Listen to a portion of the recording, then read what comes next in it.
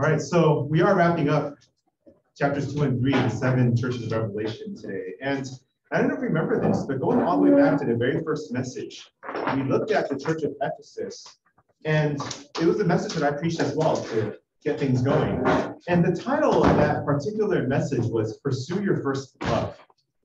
Pursue Your First Love. That was the exhortation to Ephesus. But then as we're at the last church now, this church of Laodicea, I wanted to bring it back again because really what this church is being told and being warned about is that you need to pursue a relationship with Jesus. You need to pursue something beyond just the outside or the vestiges or some other semblance of what it means to know God. You need to actually have a relationship with Jesus himself, which actually should be our first love. And so in many ways, it's kind of coming back all the way to the beginning again, which is actually how these 7 letters have been revealed to the Christians of that time and is being received by us today. So if you kind of see these 7 churches, they started with Ephesus, then we went clockwise to where now we're at Laodicea, the church that's closest to Ephesus. So we're back full circle again. And when you look at these 7 churches, they're churches that are all in the same general vicinity, so that people knew each other, but then there are also churches that had their distinctives in terms of their city strengths, their city's interests, their city's culture, and with each one then there's a word for every single church for all time, for every single Christian for all time, and that's where we find ourselves. Now there's different pieces too in these letters that we can connect with and kind of draw threads through. And these pieces include these, that there's always a beginning revelation of some aspect of Jesus Christ, because he is the one that is speaking to the churches. And he is the one that in chapter 1 reveals himself in this magnificent way. There's always a way by which then the revelation speaks to a part of that and points to it, and every single one is intentional. Then there's a praise oftentimes. In fact, in every single letter to the churches, there's a praise for something they're doing well, except for today's. There's not going to be much of a praise. And you'll see that in a moment. And then after that, there's going to be a criticism. So you did well in this, but here's where you've fallen short as a church, as the people of God. Then there's a way by which you could address that. There's an application. Do something about it in this way. And then finally, there's a promise. And so you will see those pieces if you think back to the previous messages throughout all of those letters. But then today, we're going to see it kind of all wrap up, but then missing a really important part. And I think what's missing is going to speak loudly, and I'm hoping that it will speak loudly to us. Now, a little bit about Laodicea, and I'm pointing out these things a little bit intentionally because you're going to see it specifically addressed, okay? So Laodicea is a city that is in the middle of trade routes, and it's a crossroad where everyone has to go through to get business done. And so this is a wealthy city by virtue of its location and by virtue of its busyness. This is a city that, in fact, is so wealthy and so self-sufficient and so independent that there was an earthquake that happened in 60 AD. And this is all part of the Roman Empire, right? They rebuilt the entire city with no help from the Roman Empire. So imagine, I mean, we just had all these natural disasters throughout the course of the summer. Imagine if the government didn't have to step in to rebuild, like New Orleans when they had this crazy hurricane, or up the coast to New York, the same hurricane. Imagine if the government's like, oh, you guys got this. You'll take care of it. No city could have handled the rebuild. But this was a city for which a giant earthquake leveled the city, and they rebuilt it themselves on their own funds with no help from the Roman Empire. So this is a self-sufficient, extremely wealthy city that is centrally located to where they maximized their potential in that way. There were beautiful buildings, there were beautiful temples, but really they could build anything they wanted. And so there was a lot of things that just really made that city feel strong. In fact, it is. Now, the city was also known for a few specific things. They were known for producing this really silky, soft black wool that was great for wearing and great for whatever it is you wanted to make it into. So they made this clothing-like material that was well traded and well desired. Also, they had this medical bent to them, to where there was a school of medicine there. And in that school of medicine, one of the things they were most known for was like this medication for the eye. It became so famous that it actually was a medication that became known for that region, Phrygia, that they actually called it this like ointment from Phrygia that was good for the eye. And so this is just a city that's not only wealthy, but also kind of on the frontiers of doing a lot of things that people of the region desired. And That's what Laodicea is known for. So keep that in mind. Keep that in mind of how strong this city is, of how resourceful this city is. And then within the city, there were some Christians there. There was a church there. And then this church is receiving this message from Jesus. Okay. All right, so let's look at the aspect of Jesus that is lifted up here. And today's passage is verses 14 to 22, so I'm just going to work my way through it because it does go in that order of where those segments that have appeared in previous letters continue to show up in a similar order. So this is the display of Christ in verse 14. And the angel of the church, and to the angel of the church in Laodicea write, this is Jesus, the words of the Amen, the faithful and true witness, the beginning of God's creation. Okay, so 3 parts. You see this. The Amen, what is it? Well, we say Amen at the end of our prayers. Why? Because pretty much we're asking God, please make it so. Please make this happen. God, please hear our prayers and may it be true. So pretty much if Jesus is the Amen, he is the one that makes things happen. He is the one that makes God's will come true. Okay, so he is the source of certainty. He is the sovereign God who is able to exert power and allow God's will to be done. He is the Amen. Secondly, he is the faithful and true witness, which, sure, is not spectacular in and of itself. We know that about Jesus, but keep in mind again, the contrast then that this would play to the city of Laodicea. So Jesus, who is speaking to them, declares himself to be faithful and true. Let's see if that kicks in later when he's talking to Laodicea as to how they are. Finally, he is the beginning of God's creation. So he is the greatest. Now, he is not creation. He is creator.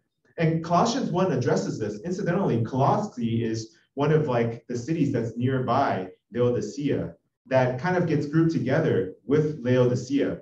And so the letter to the Colossians would have been a letter that would have been familiar to Laodicea also. And we're reminded in chapter 1, verses 15 and 17, this is said about Jesus, and it makes a lot of sense when this is declared about him. He is the image of the invisible God, the firstborn of all creation, for by him all things were created in heaven and on earth, visible and invisible, whether thrones, or dominions, or rulers, or authorities, all things were created through him and for him. That's why he is God. It's for him. Okay, he's not just an agent of creation that God is using. He is God himself. It's for him. And he is before all things, and he in him all things hold together. So Jesus is the maker of everything. He creates things. He assigns value and worth to those things. Again, keeping in mind what Laodicea is known for. Okay, but Jesus is the one that makes things happen. Jesus is the one that is faithful and true. And Jesus is the one that assigns ultimate value as creator to anything that God has made. So that is the Christ that is before us then declaring this message. So I mentioned that the second section usually is some kind of praise or commendation. Here's what verse 15 says to start. I know your works. And then crickets. So Jesus is not ignorant. Jesus knows everything about Laodicea. He knows their hearts, he knows their actions, he knows their deeds, and crickets. No praise. None at all. So we should move on as well. Goes right into criticism, starting in the second half of verse 15. You are neither cold nor hot. Would that you were either cold or hot. So because you are lukewarm, neither hot or cold, I will spit you out of my mouth. For you say, I am rich, I have prospered, and I need nothing. Not realizing that you are wretched, pitiable, poor, blind, and naked. Man, it's like this verbal attack on the church in Laodicea. Now, a little bit more about Laodicea, where they're located. They have all kinds of wealth and business and traffic, but what they don't have is good water. And so what Laodicea has had to do is they've had to import hot water from the city called Hierapolis. So it's like piping hot 6 miles away. And they've had to import pure drinking water from Colossae, 10 miles away. So if you can imagine hot piping water 6 miles away coming through an aqueduct or whatever it is that the Roman technology had at that time, which incidentally, there's still aqueducts that exist today in the Middle East. If you go to Israel, you will see aqueducts. It's an amazing thing how durable those buildings have been. 6 miles in, the water's not hot anymore. It's lukewarm. Along the way, it's gathered all kinds of minerals. It's kind of accumulated and kind of picked up in its flow, all kinds of stuff that are just not delicious to drink. So if you take just water that's been piped in and it's the Laodicean water coming through their pipes, whatever it is, the metaphor coming through their sources, it doesn't taste good. It tastes a little gross. And if you drink the wrong bite or the wrong cup, wrong sip, you'll want to throw it up. Because it's just, if you can imagine, just whatever it is that is tasting, it's not a good thing at all. And so they know this. But the connection that maybe they never made was that Jesus said, that is your spiritual condition. Now, when I was going through college, one of the favorite songs that we had, a Vineyard song, was Don't Let Your Love Grow Cold. Right, crying out like the fire again. That's actually not accurate, even though it's based on this passage. It's okay that your love is hot. It's okay that your love is cold. But when it's lukewarm, it's gross. That's pretty much what he's saying. Hot water is useful. Cold water is great. Warm water with minerals in it, without filtering, disgusting. The Laodiceans knew this. But yet, Jesus is saying, this is your spiritual condition. The cup of water that you don't want to drink, that's you. Man, that's harsh. That is definitely a criticism. Now, he goes on to list then a few descriptions of what this looked like in life. So what do they believe about themselves? Don't forget, these are Christians. So I'm not just talking about Laodicean citizens. These are Christians who live in Laodicea. What do they believe about themselves? They're rich, they have prospered. That's not wrong. That's true. That's resume. No problem. But here's what they believed about that. I need nothing. They have everything. Their spiritual condition is one in which they need nothing from their view, from their hearts. It's one of those things where you're sitting in your community group and you're going around, hey, what are your prayer requests for this week? Nothing. I'm good. Life is perfect. But you actually meant it versus you were just shy or you're just humble or you don't want to share. It actually is nothing. You're like, dude, you wish you were me. That's them. They needed nothing, but it's not because they had this depth of relationship with God or this depth of maturity in their understanding of things or this prolific set of ministries that is really making disciples everywhere. And it's like, you can't stop them. No, they're just looking at the stuff in their hands, in their portfolios that they're sitting in, walking around, able to enjoy and going, that's it. I'm set. I'm a Christian that is basing everything I need in life on this. I'm set. So then here comes further criticism. They're wretched and pitiable. Wretched and pitiable, that means actually they're miserable. They're in a bad situation. They're about to enter, if not already in the middle of suffering. They're not to be envied at all. You're wretched and pitiable. You're to be felt sorry for. And then they're poor, blind, and naked. They're wealthy, but yet poor. They make eye medicine, yet they're blind. They make black wool to wear, yet they're naked. I mean, man, Jesus is going for the jugular. He's not holding back at all. He does know them, and he calls them out. So what is the application? Verse 18. I counsel you to buy from me gold refined by fire. They definitely need counsel, okay, because they're very confused. They're very blind spiritually. So that you may be rich, and white garments so that you may clothe yourself, and the shame of your nakedness may not be seen, and salve to anoint your eyes so that you may see. So this is counsel. Everything, Laodiceans, that you make and you make well, that you're famous for, that you're number one, you need the spiritual version of that from me. You need to have what you can't make from the one who can give you what no one else can. You need to come to me to receive the value and the worth and the preciousness of the things that really would actually satisfy your soul. The things that Ian shared today about the things that he wrestled with. It's not saying that some of those things that are good in this world are bad. His struggle, as he shared honestly with us, was when he found ultimate worth in those things, instead of finding greater worth in what God has to give. And I'm not saying this to call him out. It's because he shared it. I'm saying this because this is not abnormal, guys. You're collegians. Many of you were raised in the church. You'd be lying, most of you, if you're able to say, oh yeah, I've never wrestled with these aspects of my faith. Of course you have. Of course you have. I did. And so the Laodiceans are in a dangerous situation. This is then Jesus's counsel for them. Come to Jesus for true and lasting satisfaction. This week, or maybe it was 2 weeks ago, there was a trailer that came out for The Matrix. Matrix Resurrected. You know why? Because the first one came out 20 years ago. I got the DVD of The Matrix for my wedding gift. Okay, so I just want to throw that out there. It is old. So maybe a lot of the cultural connections are not easily picked up. I mean, if you kind of saw it through that time, there's just certain things, red pill, blue pill. You hear it, you're like, I get it. But here's a little bit of a summary. Okay? And I don't know what the new thing is going to be about. I'm sure it's going to be interesting. I'm curious to see it. But there's something about actually watching when it came out. You're like, oh, it blew me away. But there was this guy named Morpheus. He offered this guy, Neo, played by Keanu, a red pill and a blue pill.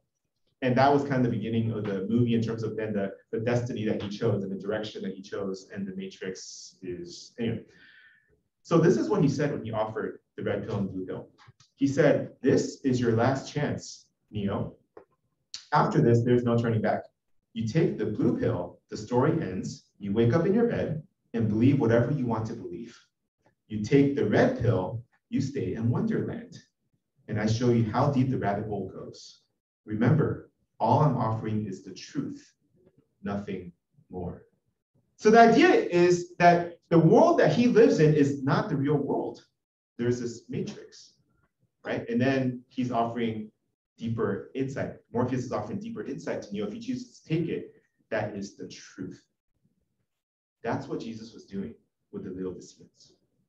Because you are spiritually blind, because you are proudly self-sufficient, because you are insanely serious in this belief that you don't need Jesus and you're a Christian.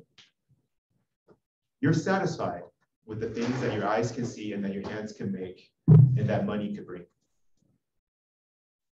You live in an alternate reality and you need to come to me. I counsel you to come to me. Now, there's this one part that a little bit of a twist here, but I like it. Verse 19, it's application, but believe it or not, it's tucked in there something a little bit more. Verse 19 says this, those whom I love, I reprove and discipline, so be zealous and repent. So the action is to be zealous and repent. We'll get to that in a moment, okay? But the first part of this, I actually want to suggest to you, is the hidden praise for the church of Laodicea. This is hidden, not in a weird way, but it's not in a clear way. That's why it's hidden. Okay.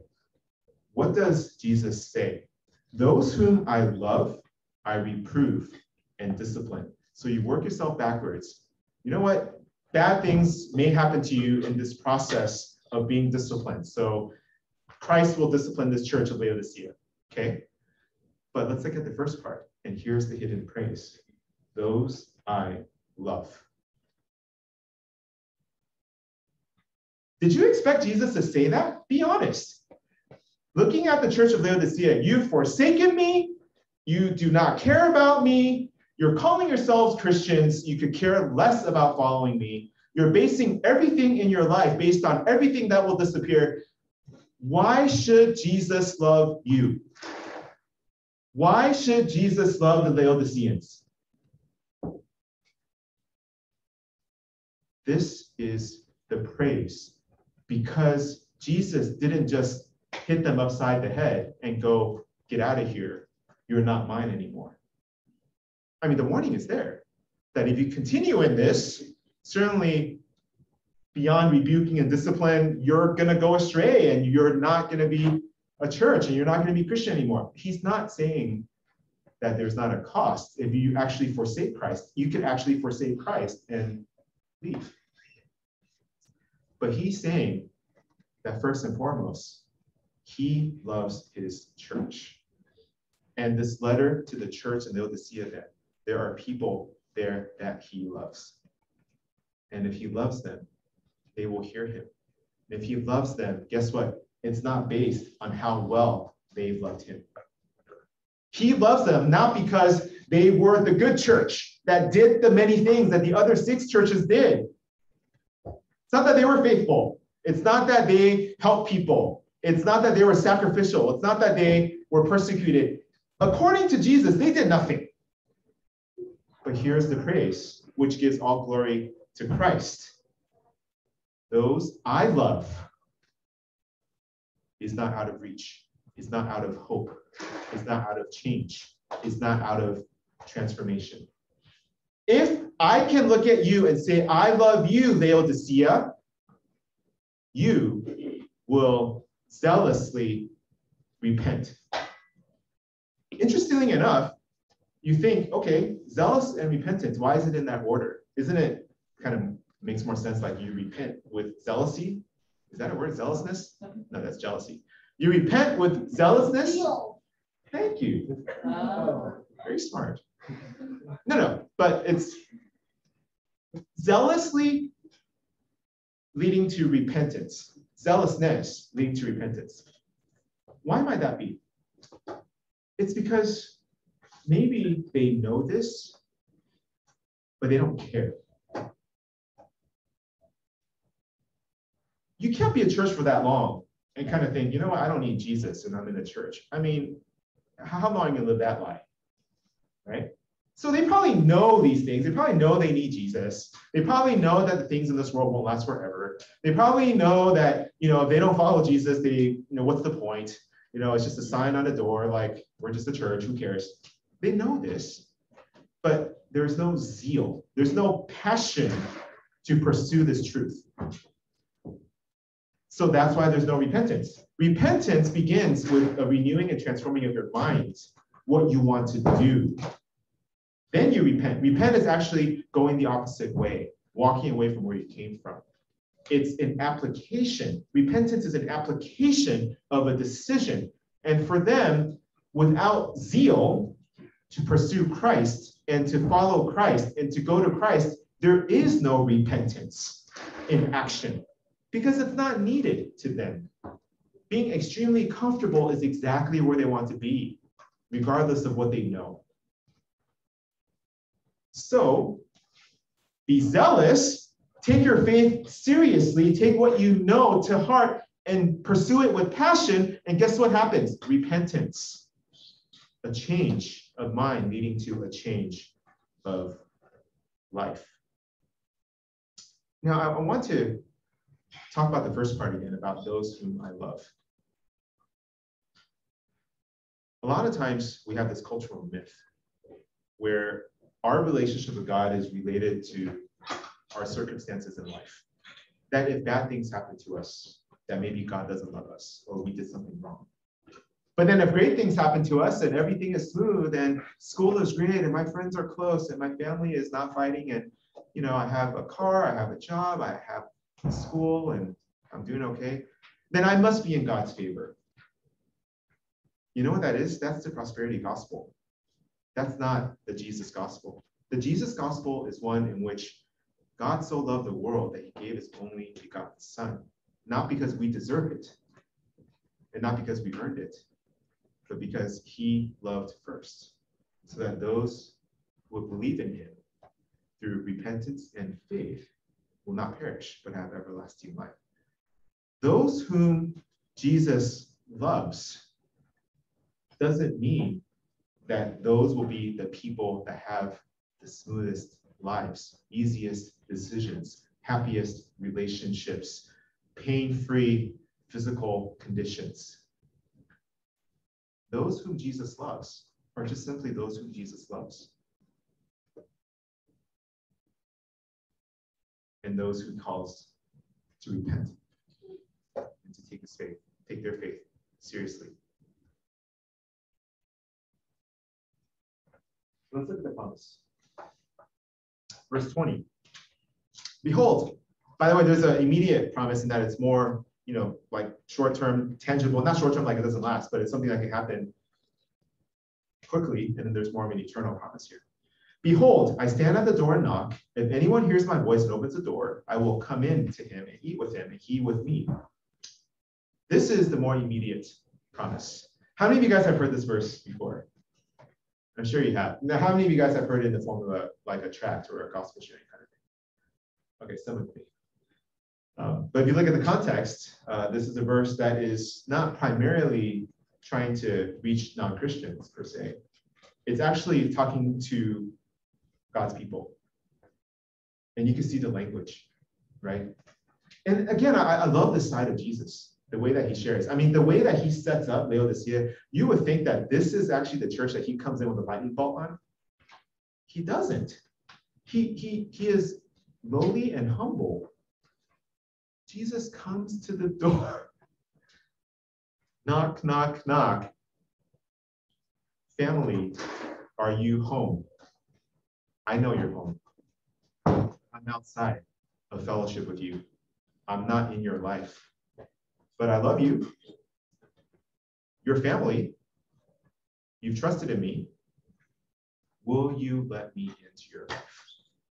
He is so humble that it is so stark of a contrast to the criticism because he knew their hearts. But his approach was one desiring relationship and intimacy. He wanted to be with them. So the beautiful thing about zealousness leading to repentance is that it's actually a response and a pursuit of this relationship that Jesus is continuing to initiate with you. If he loves you and you knew this, and that's why you followed him in the first place, he's not left you. He's at this door that you've put him outside of, that you felt in your life you did not need him to live. You did not need him near you. And he's asking if you can hear him, and he's asking if you will receive him. He could break the door down. He chooses not to because he loves you and because this is what it looks like to be zealous and to repent is to respond to Jesus. I want to share this quote with you by a commentary author, Grant Osborne. He says this to expand on this idea. Thus, the promise here is of acceptance, sharing, and blessing, a deep fellowship with the one offering forgiveness and reconciliation with God. That's a beautiful thing. That is the picture that is being given as an invitation to the church of Laodicea. There's nothing sweeter than table fellowship for a Middle Eastern culture. We relate to that too in the Asian culture, right? How do you fix things? Have a meal together. That's what we do. They do the same. So to have a table fellowship means not that everything is perfect, but that there's enough love and trust to be at the table and let's work it out. Let's work it out. Now, the promise that goes into eternity is in verse 21. The one who conquers, I will grant him to sit with me on my throne, as I also conquered and sat down with my Father on his throne. Now we're looking at the end of Revelation, where as God restores and makes the new heavens and a new earth, and people will reign with Christ, you will receive what ultimately is going to be given to the people of God. The Christians of Laodicea will be like all the Christians of old that have trusted in Christ, that have waited for the hope of his return, that have been redeemed because he has been raised once and he will raise us again. We will reign with Christ. He is already the victor, but for eternity, he will reign and will reign with him. So here's the call to the people in Laodicea. Here's the call to all of us. Verse 22, he who has an ear, let him hear what the Spirit says to the churches. And I want to end this way. I want to end with an expanded passage. I had referred to it earlier, Colossians 1, 15 and 17. But I want to read all the way to verse 20, if you don't mind, and then take us to the application questions. Because I think the focal point of this passage, as it was for every single letter to the churches, is Christ. When we look sideways, when we look just at a temporal, finite life that we have and the things that we could accumulate for the now, we lose sight of Christ. Jesus, in calling to every single one of these 7 churches, pretty much begins with, hey, look at me. Look at me. You're my people. Look at me. And then listen to me. So I want to end these 7 letters by looking at Christ again, so that we can see, well, how then are we responding to this Christ as we're in our community groups responding to the questions. Feel free to close your eyes. Feel free to look in your own Bible, but I just want you to try your best to put into imagination and understanding and to soak in this picture of Christ that we're called to put our gaze on, but not only that, to zealously pursue and to actively repent towards. Apostle Paul said this: He, Jesus, is the image of the invisible God, the firstborn of all creation. For by him all things were created, in heaven and on earth, visible and invisible, whether thrones or dominions or rulers or authorities, all things were created through him and for him. And he is before all things, and in him all things hold together. And he is the head of the body, the church. That's us. He is the beginning, the firstborn from the dead, that in everything he might be preeminent, the most important among all things. For in him all the fullness of God was pleased to dwell, and through him to reconcile to himself all things, beginning with Christians. He reconciled sinners like us to the Father through his death and resurrection, whether on earth or in heaven, making peace by the blood of his cross. Let's pray together. Father God, we ask, Lord, that you will shake us and wake us up, if needed, just like the church in Laodicea, who have chosen at that time to pursue a path that was godless and Christless, with no bearing on eternity and no outflow of their salvation at all, because they naively believed, sinfully held to, and ignorantly based their livelihoods on the works of their own hands instead of you, who made everything. And so, God, if we need to be shaken awake, if we need to be jolted tonight in our seats, in our hearts, and in our minds, please do that so that we could get a clearer look at Jesus, the Creator God, our Savior, resurrected, will return to die never again and to raise your people into eternal life, to reign with you, never to die again. May we have our gaze upon Christ tonight.